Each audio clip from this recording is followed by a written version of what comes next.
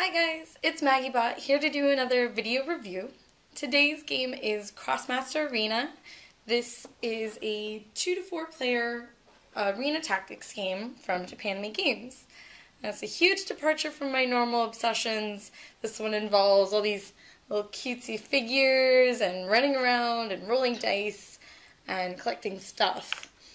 There are 0 wooden cubes in this game, and yet I'm still giving it a positive review. So in the video, I'd like to take you through some of the setup, the gameplay, and what I thought was really well done and somewhat lacking in the rulebook. Overall, I would say if you see it, buy it, and expect to buy a lot of expansions. I haven't purchased all of them yet. The biggest coup I had was going to PAX, meeting the guys that produced the game, and they're going to be sending me metal bits to replace some of the bits that come with the regular game. So, any time now from Arizona or whatever. Let's just take a look at the game, and you can decide what you think after I'm done. Thanks. Alright. Welcome to the arena. So, as you can see, the arena map has lots of little bits all over it. It includes these cool stand-up trees, little bushes to get in your way so you can't move through them. I super glued my crates together because then your characters can actually stand on them without falling over. You see some coins here you pick up during the game, and then there are a bunch of these battle dice, extra coins. These are kind of like your victory points. These are your glory, gallons of them. So as you go through and kill characters, you actually take these from your opponents. Damage and action point counters, and the marketplace comes with lots of equipment, potions, and all kinds of big buffs you can buy. As you can see here, I've purchased the base set plus 5 expansions so far. Plus there was a promo when you first bought your box set you could get named Amalia. You see there's different archetypes in here. This is Srami, and he sort of looks like Oscar Cass. You definitely see this kind of look here. These are 2 different characters, but they have kind of the same model. And then there are these.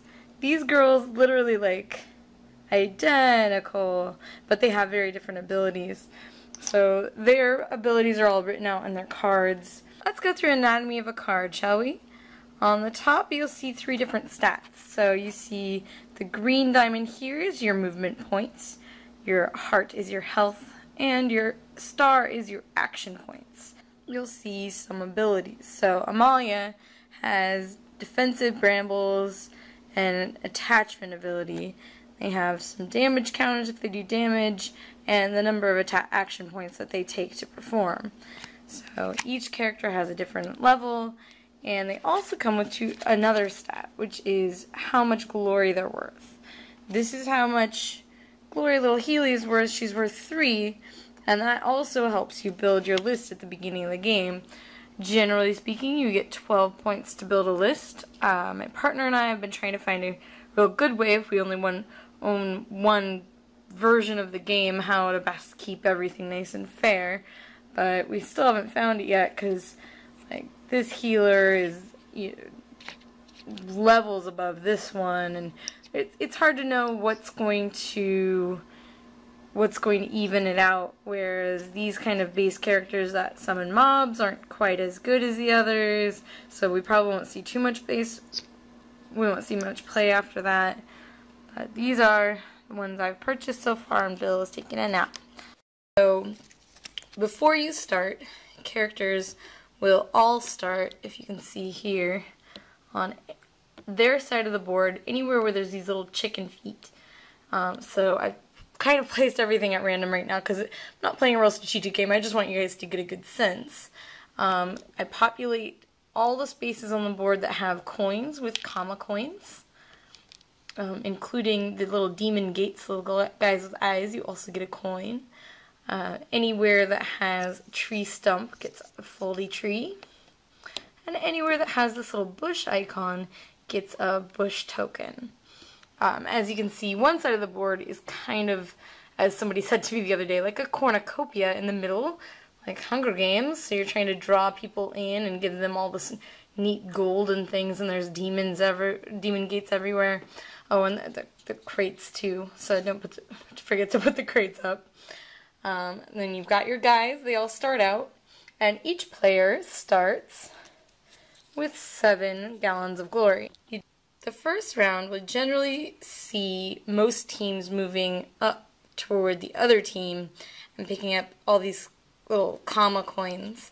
So a character can move up to their movement points and use up to their action points. But they don't have to do them they don't have to make all their movement at one time. They can move and then take an action, move and take an action. Picking up comma coins off the board will each take 1 action point, and shopping at the demon gate things, those also cost an action point. Buying things at the demon gate, you can buy one of 3 different things. You can buy pieces of equipment. Equipment has this kind of squiggly background. This one is a hammer, and it gives you an extra kind of attack. It costs 6 action points, but it does 3 damage to anyone in a hammer area. So there's different AoE effects that will affect different portions of the board near your character. The next one you have, these are like potion buffs. You pop these once, and they just give you a one-time benefit. This one gives you an extra gallon of glory and -2 coins. And finally, you have an effect that lasts an entire turn. So the pyro buff, you'll pop this, and a character will do 1 extra yellow kind of damage and have 1 resistance to yellow for the rest of their turn. Let's go over the anatomy of a die. So Krosmaster Arena has these. Krosmaster Arena uses proprietary dice. These are used in attacking, in defending, in trying to lock people into melee combat, and in trying to get away from others. So there are 6 different sides. First off, we have a shield. So when someone rolls damage against you, your defending player has the opportunity to roll to try and deflect some of that damage. Shields deflect 1 damage each. Ooh. And then you have your critical. So most abilities have some sort of damage that they deal. Like this deals 1 purple type damage. For every crit that you roll when you're attacking, that adds 1 extra damage to that attack. The boot, so characters, when they are next to each other. Now if this knight tries to walk away without fighting, then this character has the ability to try and lock them down. So a lock will keep them from moving and will actually drain the rest of their action and movement points for the rest of the turn. So this character would roll trying to get a lock, and if this character rolls a boot, they move away anyway. It's dodging. You have a wild here. Once you roll this face, you'll actually choose which face you want to put up.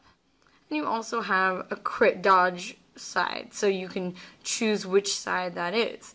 Now the reason this is important, and the reason you have to change the facing of the die, is at the beginning of every turn, each player will roll the dice and determine whether they want to buff up their characters for a round or turn these in for money. So in this case, I could turn it into a crit and add an extra die every time I'm trying to damage or heal. I can also apply a shield and try and roll an extra die every time I defend, try and get rid of less damage. Now, if an event happens where I roll doubles, now this is called tension. And then both sides of the game lose 1 of their gallons of glory permanently. This makes the game somewhat shorter, keeps it down to a nice 45-minute or so time limit. We, on this side, will start with the Cloud Knight. Now, he has 4 movement and 6 action points. He also has a ranged ability that says from 1 to 5 spaces away he can deal 1 damage, and it costs him 3 action points. When you count spaces in the game, I'll show you, you're going to count orthogonally. So there is a grid here, and if our knight is here, then you count orthogonally to get where you're going. So this is 1, 2, 3, 4, 5 spaces away. Diagonals do not count. There are a few things in the game that block line of sight, mostly the trees, and when other characters get in the way, you can't see through to hit an enemy. You can't see through to hit an enemy if an allied player is in the way. So without that in the way, he can fire up to 5 spaces away, 3, 4, 5. So he's going to target Gem's Blonde here. The Cloud Knight has 1 damage and does not have the critical hit power. Critical hit power adds 1 extra die when rolling for damage. So the Cloud Knight here would take a die, roll it, and determine that he got a crit or a dodge. So he's going to change that to a crit and deal her 2 damage. Now she has a chance of rolling for defense.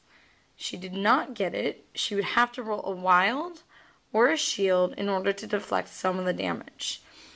Damage counters get permanently attached to the character, and they do not wear off at the end of the turn.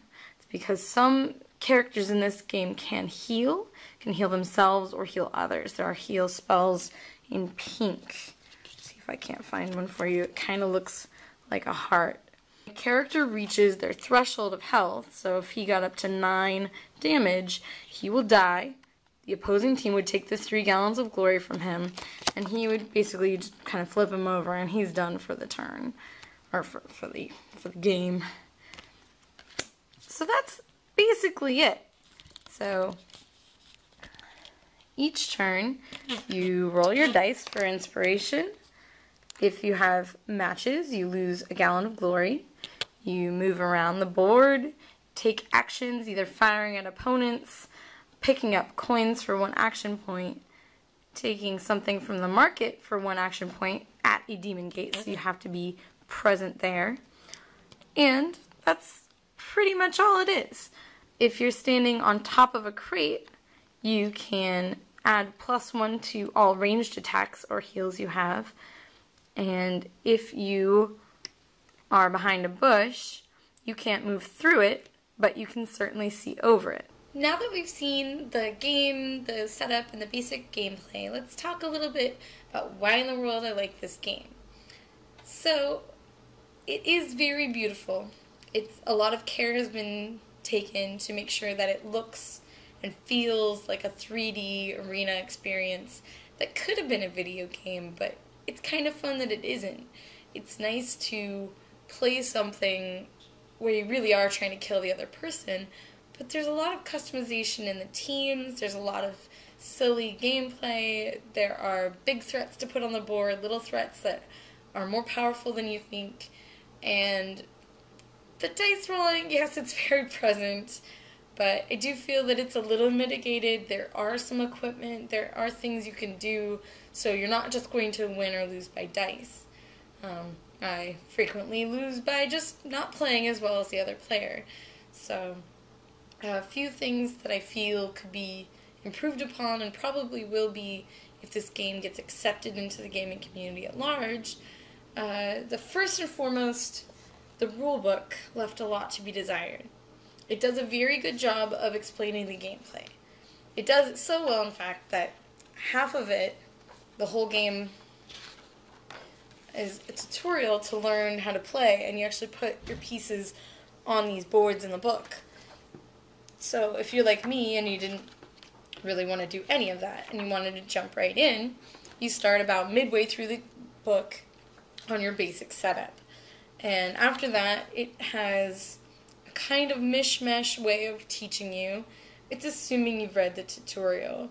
So that's fine and dandy, The one thing it was very much missing for me was a glossary of all mechanics available on figures. Most things included in the base set are inside the book. Though, assuming that people are only going to play the base set seems like folly to me, and trying to have people go through the additional maps that come every time you buy an expansion, as you can see here, I have quite a few. That seems like folly. I'm just going to play the regular game with my new fancy characters and hope that I can figure it out. Things like heads or tails seems kind of obvious, but steals health, I googled just to make sure that I was playing it correctly. The rules regarding mobs, bombs, other things you can summon with characters were a little messy in my opinion, but we figured it out and that was fine. The game really feels like a 2-player. I have played now the 4-player a couple of times, and the only way to play it is 2 versus 2. The free-for-all is so messy, and there's player elimination. It's just kind of boring compared to the real experience. So play on a team. You play with the person kitty corner from where you are, so each team takes half a turn at a time as you go around the table. Each player controls 2 characters that equal 6 initiative, and it feels like a real effort to... You start on opposite sides of the board, so you have to come together and make a plan and single out other things. So it very much feels like they built it for a 2-player experience. At 2 players, you have all 4 of your own characters. You can choose what ideas are going to be in your head, and you don't have to vocalize them at the table, so your opponents don't really know what you're trying to do. I love, love, love this game. I can't say it enough. If anywhere in the internet world people have a line on how I can get my paws on some promo dice, the Kickstarter promo dice would be fabulous.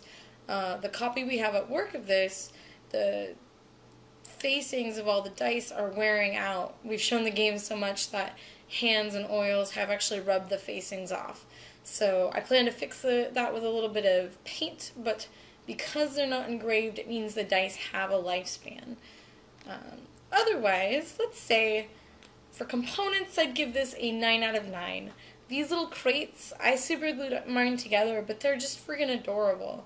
For gameplay as it stands, I'd probably say 7 out of 10. 7 out of 10, so much fun, leaves a little to be desired, so many dice, but there are definitely better characters and worse characters, so that is what it is. I wouldn't miss it. If you see it in store, grab it. There's no reason not to. I know it's expensive. I think I got my copy $75, maybe a little less. But if you can find it anywhere near retail, just do it. You'd be doing yourself a favor. So that's just about it. If you have any questions, comments, please leave them below. Post them to my blog. Ping me on Facebook. Whatever you want to do, I'll get back to you and we'll have a nice discussion. Thanks, guys. Bye.